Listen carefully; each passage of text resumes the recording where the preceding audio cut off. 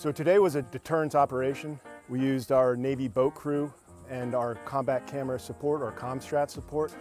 And the intention of today is to deter boaters from recreating on places where they should not be, most notably in the Browns Island, Browns Inlet area.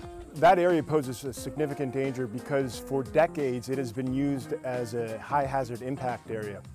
There's many hundreds, if not thousands, of expended rounds on that island, as well as UXO, Unexploded Ordnance, which poses a significant danger to the population. What I would like them to understand is this is for the safety of the entire boating community. Not too long ago, there was a 250-pound UXO found out there.